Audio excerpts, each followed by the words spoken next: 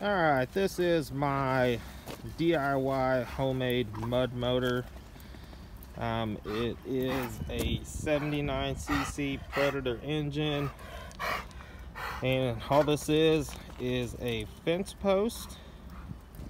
No, not a fence post, but a sign post that I cut down, and the shaft is a 5/8 piece of rolled steel. It's 3 feet long. You can get it at probably Lowe's. I got this one at Farm and Home. And these bearings here are called pillow block bearings. You can get those on Amazon. These are 5/8 pillow block bearings. And what we welded a 5/8 Lovejoy coupler to the 5/8 shaft, and then we just put the set screw in the key shaft. Got a couple support braces there. There's really not a whole lot to it. Piece of steel made to mount straight to the back of the motor, and the cavitation plate, which I don't have one of these on my other homemade motor, which has a longer shaft and a little bigger engine. This one seems to run quite a bit better. The tough part is probably the prop, and we used a 5/16 bolt, welded it straight onto the 5/8 inch shaft, and this is a 3/4 tapered propeller. The hard thing about that is I have a lathe at home, and I took a piece of nylon,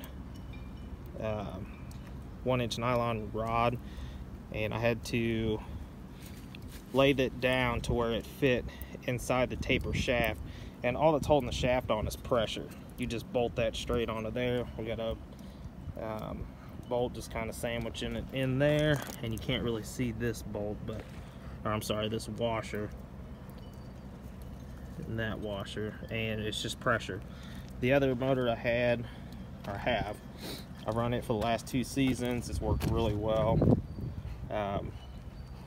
So if you're just hunting in marshes, not so much, the real thick mud, this ran me really well at a jogging pace at just half throttle. It didn't seem to matter whether it was half throttle or full throttle. Did really well. Half throttle, full throttle gave me the same speed, so works pretty good. And then this is the mounting bracket, a couple clamps welded on to a piece of metal. This is your pivot to go left and right, and this is your pivot for up and down, and just a piece of pipe for the handle. I'll probably put a throttle on this one, even though it doesn't really need it. But I mean, with the motor, I think I got it on sale for 90 bucks. Shaft was $14. Pillow block bearings, $7, $8 a piece. The prop, I think, is a 5.5 inch prop. You can find it on Amazon, or not Amazon, but eBay.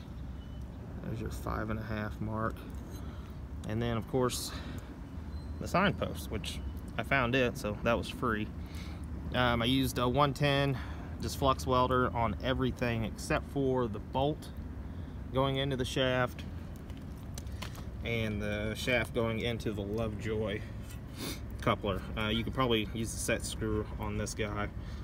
Definitely use Loctite. So except for the bolt, I don't know if the 110 would have worked or not. So pretty easy build. Hope you like it. Didn't cost me much, a little over 100 bucks. And the other one that I had, I've used for several seasons, or 2 seasons now, and I actually flipped my boat and drained the oil and gas out of it, fired it right back up.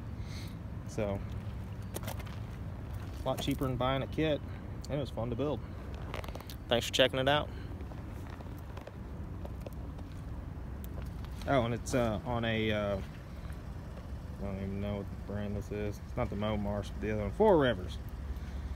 And so I can get this, my dog, myself, probably 80 decoys, gun bag, and I run it just fine.